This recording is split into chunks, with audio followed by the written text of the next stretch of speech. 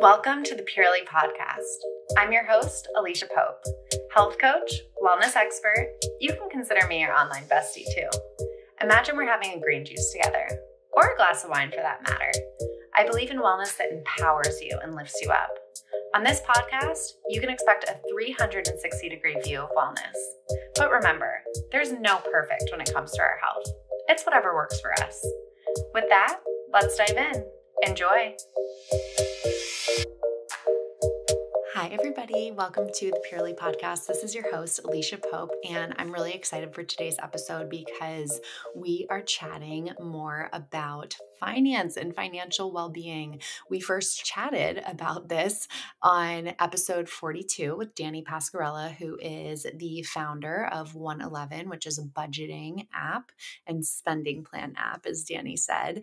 And now today we are talking with Joy Souligny, who is the co-founder of INVESTERA.io, which is a platform that is dedicated to educating women on the power of investing and just really helping them gain financial intelligence. So we talked about the spending and budgeting on episode 42, and now we're really diving deep into the investing piece and how you can make your money work for you.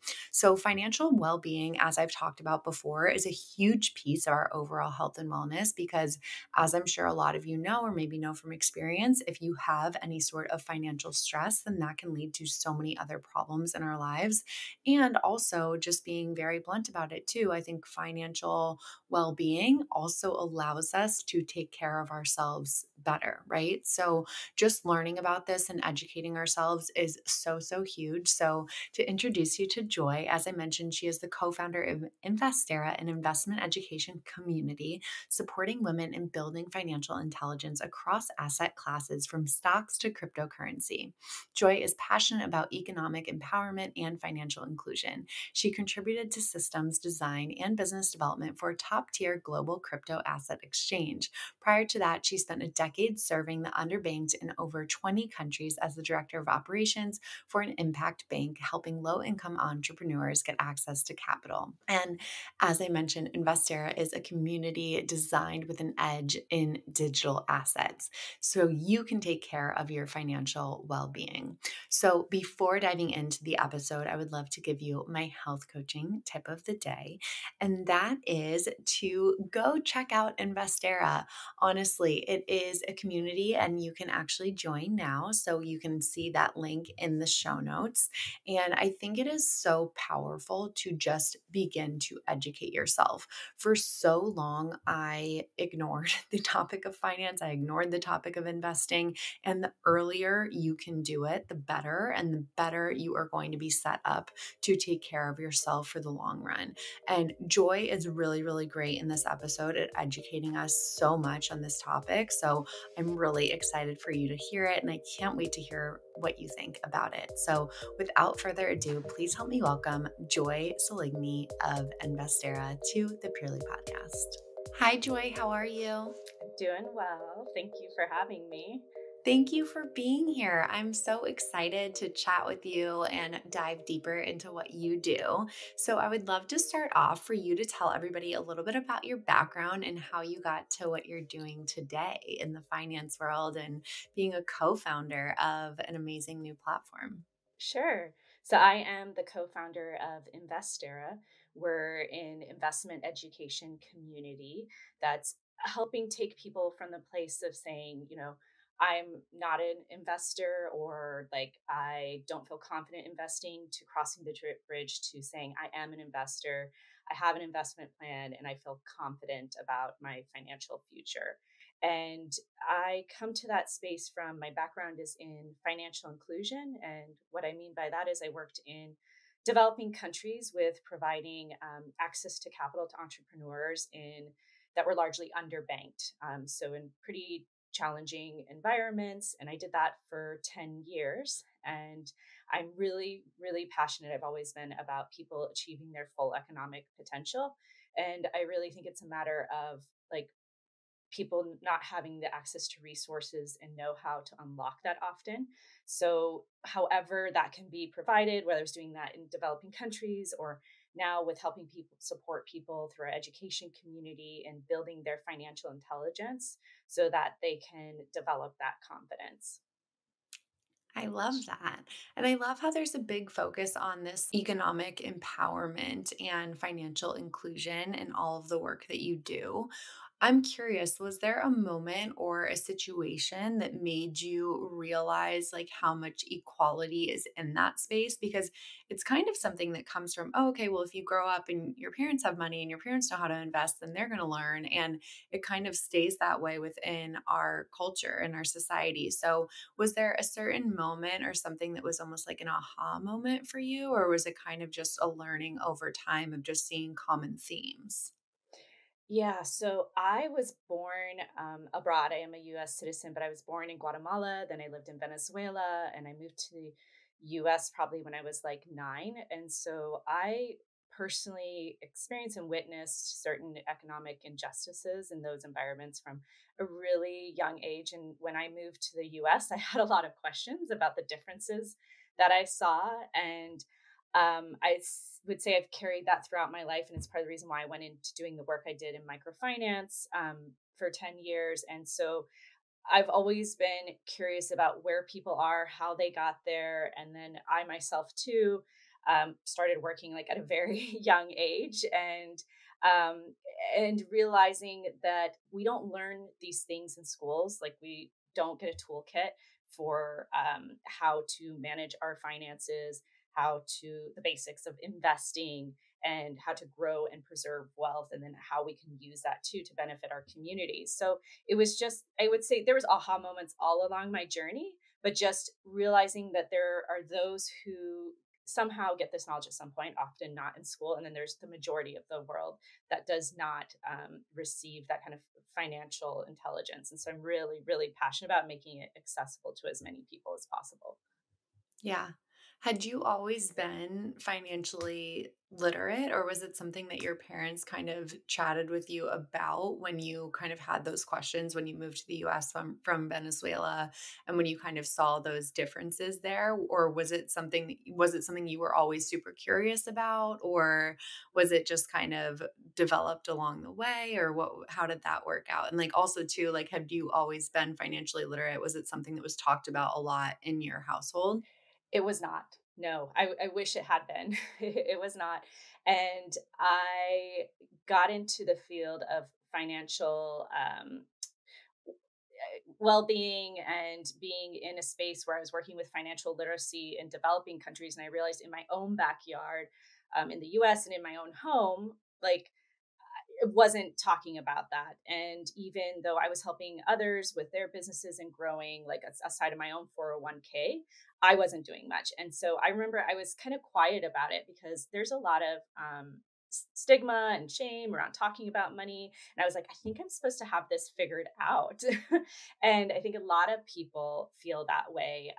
And I don't know how we would if we don't learn about it in schools. And so I remember at one point, in early on in my career, I took a bunch of people that I looked up to that were in C-suite positions, CEOs, COOs, CFOs, to ask them about their investment journeys because I wanted to grow in mine. And I was like, you know what, I'm just going to be vulnerable and say, I really would like to learn. I don't know really quite where to start and who to trust. And to my surprise, the majority of them were, expressed regret that they hadn't started sooner if they were investing, or they didn't have like a investment plan aside of their like retirement accounts. And so that was a big aha for me of like, especially with women, of like what's going on here, why is there's this gap that exists, like women are statistically less likely to invest than men and sit on their wealth in a savings account rather than having it work make money for them. And so I started digging into that and I was like, what's going on here? And there's so many gaps and so many stereotypes around women and money and not being good with money, and they're untrue. Like so yeah, I taught, it was self-taught journey, and I'm passionate about it not having to be a self-taught journey, like creating community where you can learn from each other, share information and experiences. Yeah, I love that you brought that up, how, especially amongst women, I think that there have always been a lot of taboos and stereotypes around women with money. And why do you think it is so rare amongst women? Like, I know obviously you were mentioning that we don't learn about it in school, but it's like neither do the men. You know what I mean? Like, the men don't learn about it in school unless they go and become finance majors in college, which a lot of men do. I'm sure if you look at like the who are finance majors in colleges and things like that, I'm sure that would be statistically more men as well. But why do you think that is? Do you think it's just because of our society, like how we have developed as a society where it's like women didn't necessarily need to know that back in the day or something like that, and it's just casually and gradually breaking down that stereotype and kind of really implementing that knowledge with women now? Yes, I think societal conditioning has a big part to do with it. And the roles, I mean, you look back to the 1950s and what were the glorified roles of the man and the woman in the home. And now that's changing, right? And in fact, most people aren't aware that women are stepping into greater wealth than ever before. And in the US already, women actually have the majority of personal wealth in their hands. It's, I think, around 66%. And so there is this incredible opportunity for women, and it's not just the US, it's shifting. And if you think about it, it makes sense. We've stepped into the workforce, we're outliving our spouses, so we're inheriting that money, maybe inheriting our parents' money. And women are actually really good with their money when they put their mind to it, and studies show repeatedly often outperform men. And again, like you said, it's really not about gender. And so that's where somehow at some point society typecasted that men take care of the money, and investing, even though most often women were actually controlling the purse strings in the house and managing the budgets and all of that. And that's finally being disrupted. So we're looking at too, we're like, okay, now that women are stepping the majority of the wealth, what can they do with that and get smart with it? Because money can be such a power for good too. So we're really passionate about helping people invest in a way that aligns with their values. So yeah, I think it was a lot of societal conditioning, a lot of narratives and stories. There's these myths around like, you know, I have to be good at math to be able to invest, or that it takes a lot of time, or that it requires a lot of money up front. And those are all myths. That's awesome. Yeah, I think you're right. And then I love those facts that you were saying about how women actually are, statistically getting up there on the chart and when it comes to investing. So, in regards to investing, I would love for you to tell everybody why we should be investing our money versus just keeping it in the bank.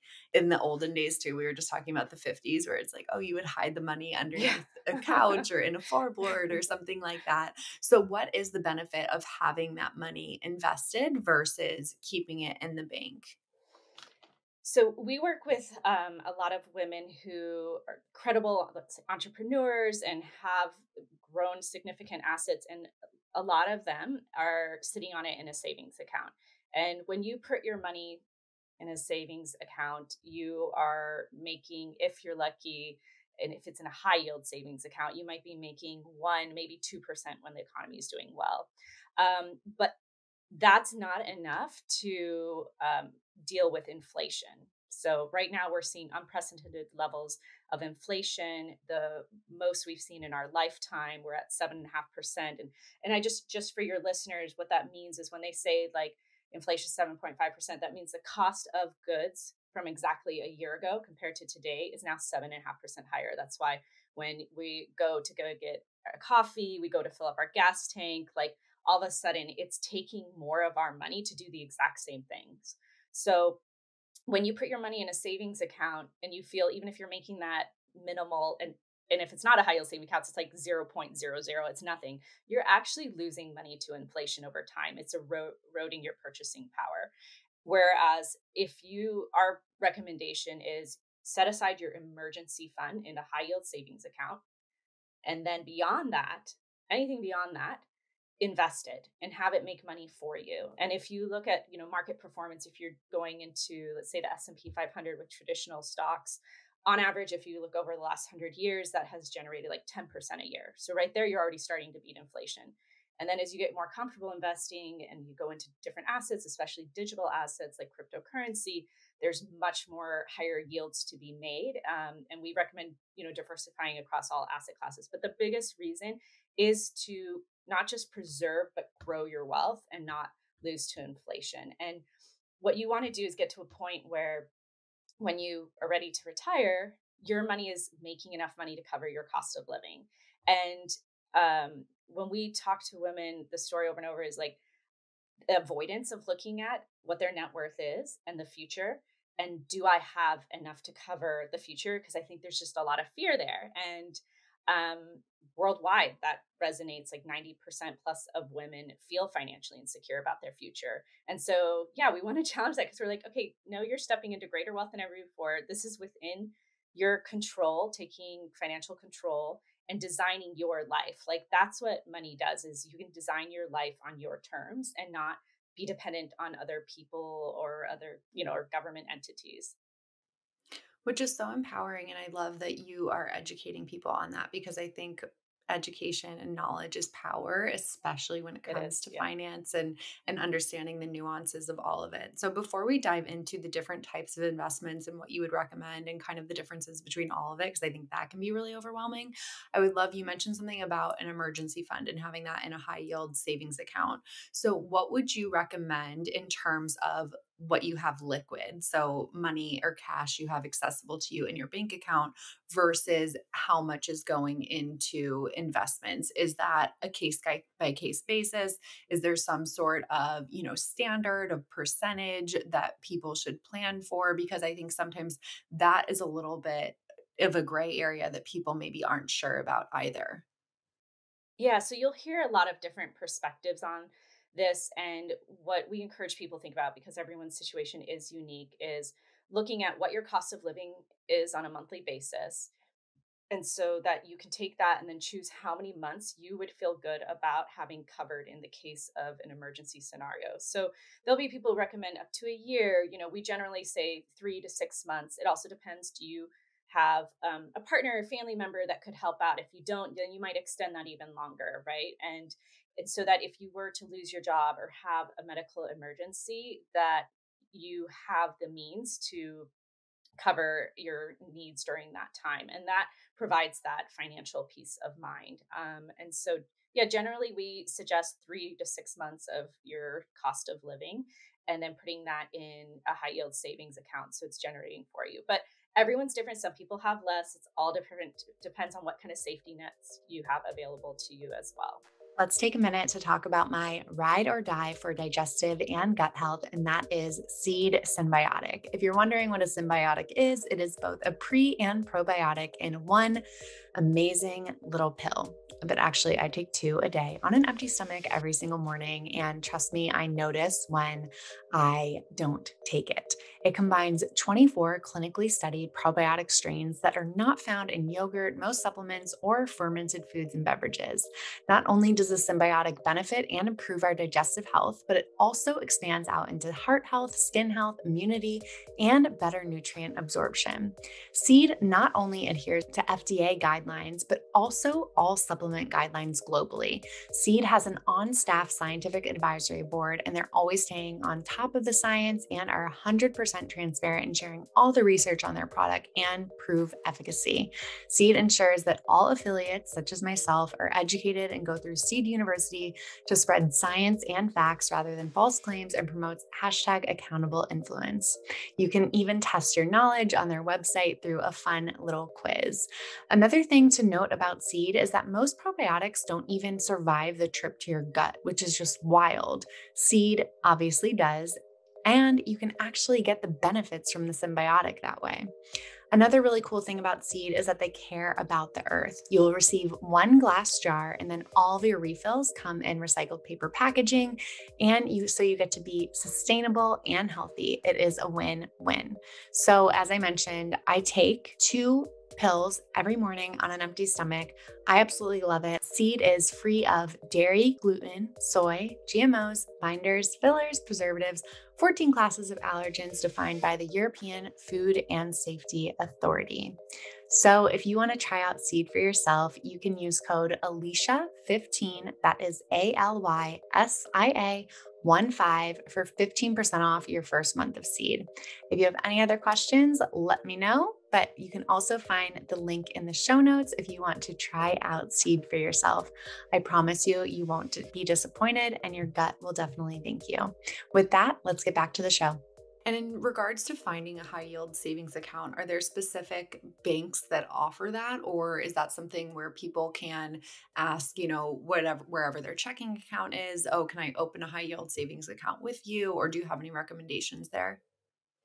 Yes. So traditionally, the brick and mortar institutions we're used to, and by brick and mortar, I mean being able to go visit and see someone in a building in a bank, those often don't offer high yield savings account. It's often the online ones that do, like Amex has a great high yield savings account.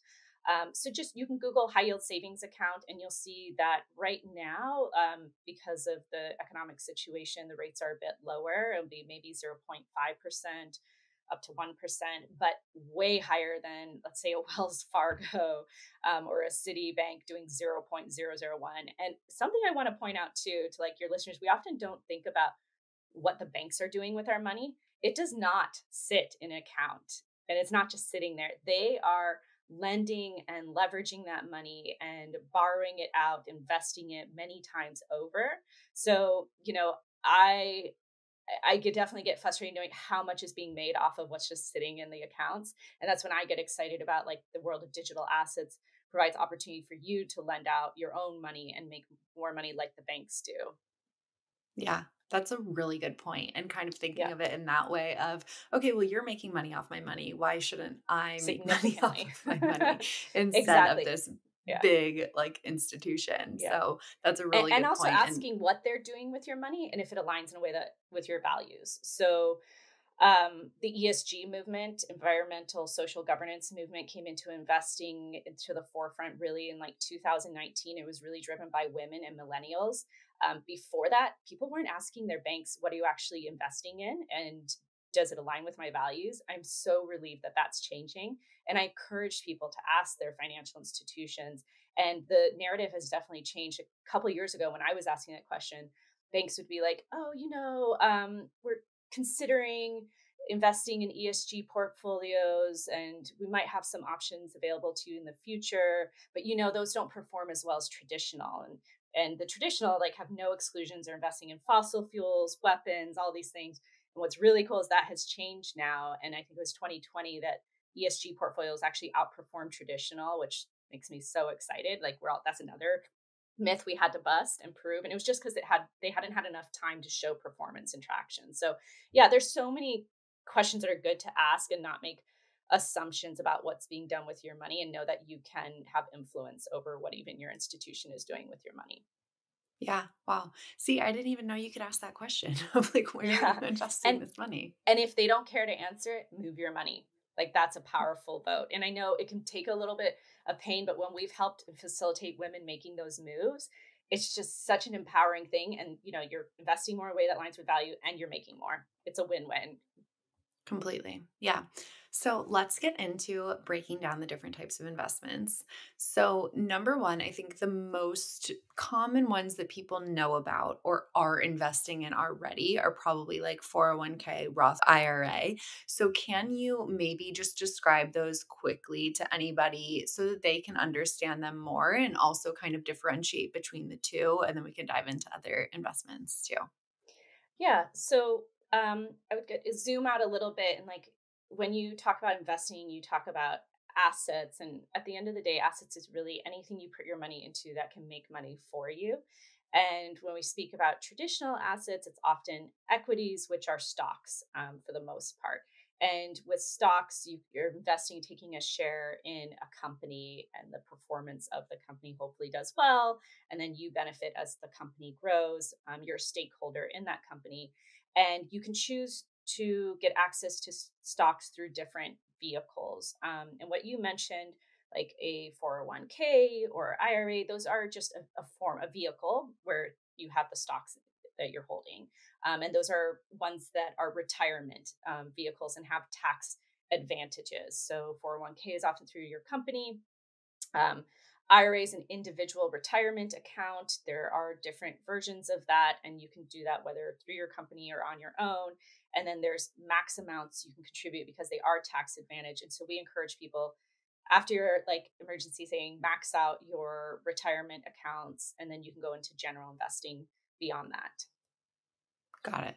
Okay. And a Yeah. lot of times the employer might do a match or something with the Yes. 401k, and that too, like people should really take advantage of as well, especially Max if it their out. employer.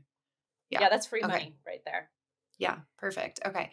So then the crazy wild world of the stock market. I know that you were talking about that. What would you recommend maybe like the best platforms to use to invest in this? How do you recommend if somebody is coming at this for like the only thing I've ever done is just choose my 401k thing on my pay stub when I got my job. How would you explain it to them and how would you explain them getting involved in investing in the stock market?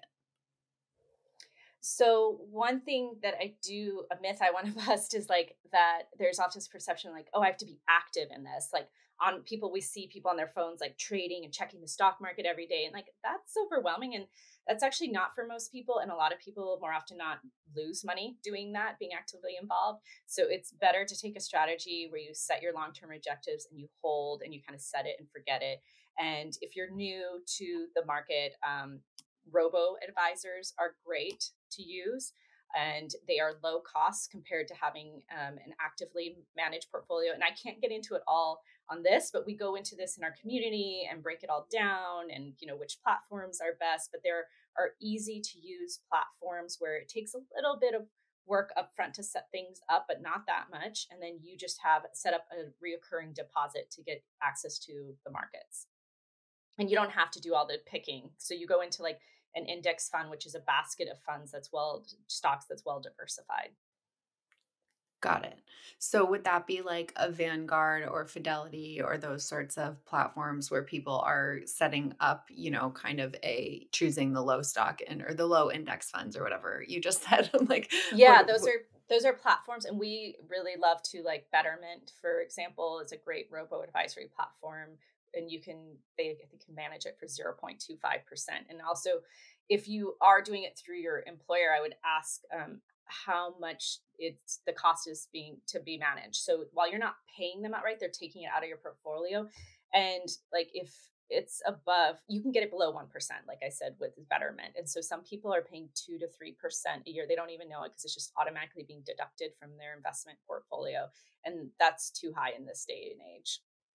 Got it. Okay. That's Yeah. good to know too. And a good question for people to look at and Hmm. explore as well. Hmm. And within the stock market, there's a bunch of different options, like the individual stocks, S&P 500, mutual funds.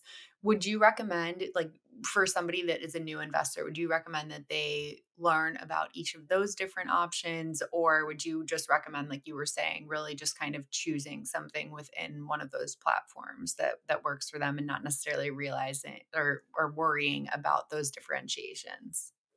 Yeah, I think as a newbie, I would recommend understanding the different offerings that like a robo advisor has, and then choosing from there, because it does take time to dive in, and it's not necessary to do that and to do individual picking, and that normally doesn't play out that well. You want to be well diversified. So yeah, we have a whole workshop called Learn the Language of Investing that does break down. Again, it takes time, but it's not rocket science. The terminology can feel a little bit like learning a new language, but once you get it, it kind of clicks in. Amazing. That's great that you have a workshop on Yeah. that. So if anybody wants to Yeah. dive deeper. Yeah. So then another type of investment, which digital assets. So cryptocurrency, Bitcoin, NFTs, would love to hear your thoughts on all of this because I think it is also all the rage right now. And I think it's something too that people are like, oh my gosh, I need to get into this right away because I need to make Mm, money really quick. And, there's almost like this like anxiety and stress around it as well. Like, oh my gosh, I need to get there, like a FOMO sort of thing. So yeah, can there you totally is. explain just what these are, how to get involved, or maybe you don't recommend getting involved for somebody that might be like a new investor too? Yeah, there's a lot of hype, and I would say it's not too late. And this is not a passing trend or fad. There are within the world of digital assets a lot of things that aren't going to shake out, just like we saw with the .com bubble and with the internet. But like Bitcoin just celebrated its 13th birthday. That is the leading cryptocurrency. And when we talk about, let me rewind a little bit. When we talk about digital assets, we're referring basically to, yeah, cryptocurrency, NFTs, and that's supported by the blockchain. So, in its simplest terms, cryptocurrency is a digital form of money that, say, kind of lives on a network of computers that are secure, and that might sound a little out there, but once you start like studying it makes sense. And these computers that are verifying all the transaction record these transactions on a ledger, and that's the blockchain, the supporting technology behind it. And what I would encourage people to remember is to think about the historical evolution of money to kind of get the historical context of this and what currency is. Um, the U.S. dollar, the fiat, which is the paper money that we're familiar with, that's only been around for 300 years. And if you zoom out beyond that, like we used to trade seashells, and then we traded like tobacco, we traded metals, like gold, silver. Then we moved to the paper money about 300 years ago, and that's called fiat. So that's something, another term to remember. And then we started moving to plastic, like debit cards and digital and the digitization. So this is just the next step. We're stepping into a digital era. So I encourage people to not shy away from this and to get curious, because this is here to stay. Now, what exactly will stay is still to be determined. There's a lot of noise in the space, and that's why we also created this community, was to distill the noise and filter all the hype out, because there is so much. There's over 5,000 cryptocurrencies now. And you don't, one thing or two, you don't need to understand the technology fully. So I point to often that how we use the internet every day to communicate, to run our lives, our businesses, and how many of us can explain the internet to someone exactly how it works, right? And yet we trust it and we use it. Well, blockchain and cryptocurrency, this is the next evolution, and it's happening. So my co-founder Mel has been in the space, gosh, since early days. I got into it after I was working in traditional finance, as I was mentioning before, and I was running into a lot of obstacles in the work I was doing. The traditional financial system, it's slow, it's costly, and it was really frustrating trying to do good in these environments where I was trying to give small amounts, for example, to low income entrepreneurs in countries like Haiti, Afghanistan. Sometimes it costs more to facilitate that transaction than the actual amount I was trying to send. And cryptocurrency solves that. It's a way of being able to exchange peer-to-peer value and not have middle hands involved. So when I said it was on like a network of computers today, if you look how money is moved, there are so many players: central banks, treasuries, third-party providers. It's not just your bank. Then you have payment platforms, and they all have to talk to each other, and there's fees involved in all of it. Cryptocurrency and blockchain removes a lot of the hands that touch and the fees. So it makes things simpler. So I know a lot of people, when they hear about it, they just hear about investment hype and making a ton of money. Like I personally am passionate about it from there's so many different use cases, from a financial inclusion, a human rights. There's so many. We go into this in our Bitcoin for Beginners workshop.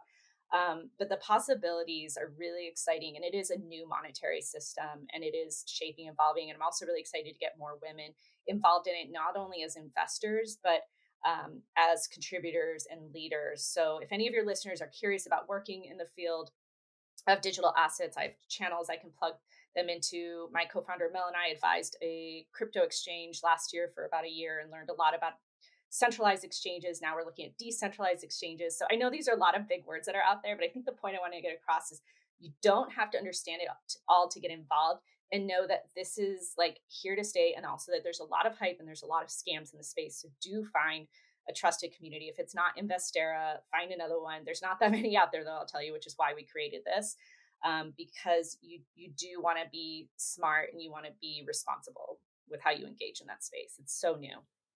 Got it. Amazing. Sorry, that was a Is there lot. I get really no, excited. honestly, that was really eye-opening for me even. I mean, I Yeah. understand it so much more now too. So, is there a platform or an app or something where people, I know obviously they're going to come to Investera to learn more about all of this, but similar to how we were talking about like the stock market and get and investing there, like you were saying, the Betterment or the Vanguards of the world, is there a platform like that is dedicated to cryptocurrency where people can actually get on there and start like investing money in cryptocurrency too? Yes, and Mel and I are hoping to build one. That's the next project we're Oh, working on. that's But exciting. right now, yeah, great ones. And Coinbase, the fees are a little high, but it's a simple. It's for beginners. It works really well. You can just start playing with small amounts. Swan is another one. It only allows for Bitcoin, but it has the lowest fees, and so I would encourage maybe people just to start with that and playing with that and doing small amounts over time. And it's just important to get started and get your skin in the game, get comfortable with the technology, get comfortable with the volatility. There's a lot of volatility in the space. That means like the ups and downs. And we talk about these things in our community. Amazing. Yeah. And then really quickly, can you tell us what NFTs are? NFTs. So NFT stands for non-fungible token. I feel like this year it's all the range, and essentially it's like a digital token, the same way that Bitcoin is a digital token, except it's completely unique. It can be created from any art form. So what I mean by unique is like you can trade a Bitcoin for another Bitcoin, and it's the same thing, right? Just like if I was like, hey, I have $50. Can you, I change it for a $50 bill with you? You might be like, I don't get why you're doing that, but sure, it's an equal exchange. Whereas, like, if I were to say, hey, we both have the same iPhone, so why don't we just exchange iPhones? You'd probably be like, yeah, hell no. We're not doing that because it's really unique. Even though it's like, it looks the same, it's unique. It has properties that are really unique to it. So an NFT is fully unique. There's only one of it. And it can be made from anything. If you think about like coin, like art collections, coin collection, baseball cards, those are all unique and there's only one of them and they have value. So it's really the value that the community attributes to this. And I'm trying to think of and there's so much utility. There can be utility to an NFT. For example, artists can get better royalties, like from if they have a digitized art form, and when it's exchanged and sold, they can get royalties back. It's easier to track like the movement of these different assets. But yeah, there's a lot of hype in the space. Some NFTs have utility, some don't. I'm still learning a lot, and that's one thing too about this space. I would say if you're talking to anyone and they claim to be an expert, that's BS. Like we're all learning, we're all new to the space, and yes, some have been in it longer than others, but there are no true like experts. Yeah. Okay. That makes Yeah, sense for sure. yeah, Thank you for breaking that down. yeah. So, to kind of wrap it up, because we talked a lot about investing and all the different types of investing and things like that, if you could break it down super simple for somebody and say, okay, they have their emergency fund set up, and, once they take out their living expenses, is there a certain percentage or something that you recommend that people are investing each year? Like say somebody makes $100,000 a year or something. Is there a certain formula that you have for people to figure out how much of their money they should be investing, or is it just like as much as you can? I'm an advocate for as much as you can, as long as you have an investment plan that's well diversified, right? You're not just going in on like one asset or it's one NFT hype, some hype thing. So if you have your emergency account set up, you have like enough, you're going to set aside for your cost of living every month and fun things to do, like as much as you can to investing. Like that's how you see with the power of compounding interest. I wrote an article about that that's accessible on our website, like wealth come into play. Okay. And that's Amazing. hard for a lot of people to grasp. I Like, oh, know. that's a I lot, know. like to put in. Yeah.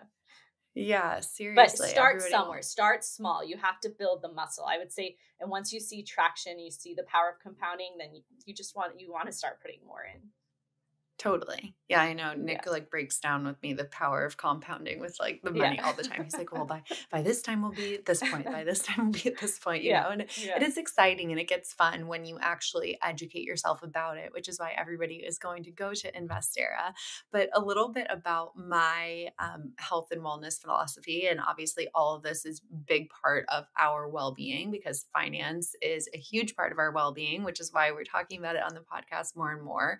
But I have a question for you in terms of what does self-love mean to you? Because I think that self-love is, really important when it comes to our health and wellness and really just putting ourselves first and learning how to do that. So I would love to hear what it means to you. Mm. Self love. For me, I think it means pausing.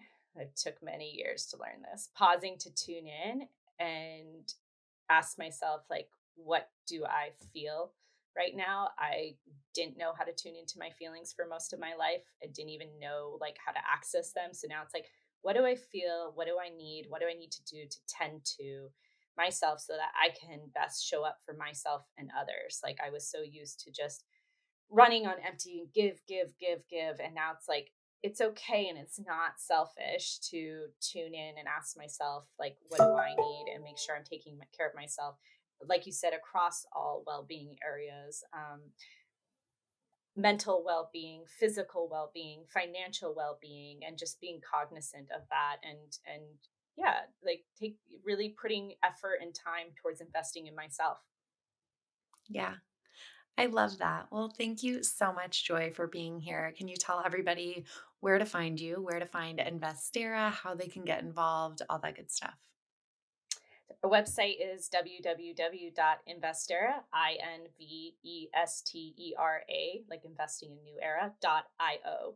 And our Instagram handle is at investera.io. And we would love to have you join. We're launching our community next month. In fact, we've been doing a bunch of MVP events, but we're formally launching next month. So we'd love to have your listeners check us out. Amazing. Great. So by the time this is live, actually, it will already be launched then because this will be Amazing. coming out live. Yeah. Amazing. Great. Well, then we will include a link in the show notes for everybody to go join Investera. Thank you so much. Thanks for having me. Okay, everybody, I hope that you enjoyed that episode of the Purely podcast. It was so wonderful to learn more about investing from Joy, and she really broke it down in really simple terms. As I mentioned, if you liked this episode and you haven't already listened to episode 42 with Danny Pascarella from 111, I highly recommend listening to that episode too. And if you guys like this topic of finance, I would love to hear from you because I do think it's a really important part of our well-being that we should always be educating ourselves on to really just have that overall holistic wellness and taking care of ourselves in all areas and aspects of life. So if you enjoyed this episode of the show, and if you enjoy any episodes of the Purely podcast, I would so appreciate it if you could rate, review, subscribe. We love hearing from you. And when you do, you are automatically entered to win a copy of my ebook, Leading with Love, which is 5-star rated, as well as a one-on-one health coaching session with me. So without further ado, I will see you next Thursday. I hope you have an amazing weekend, an amazing rest of your day, and thanks for being here.